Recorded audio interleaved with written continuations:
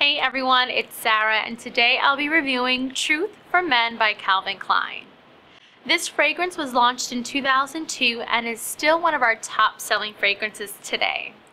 True to the designer's fashion, this cologne is chic and utterly classic. It opens with patchouli and pepper, the middle notes are sandalwood and cardamom, and it closes with a nice red cedar. I think this cologne is perfect for the office or on a casual day off. Alright everyone, that's all for today. If you want to see more reviews on your favorite products, be sure to subscribe to our YouTube channel and be sure to check us out on Instagram, Facebook, and Twitter.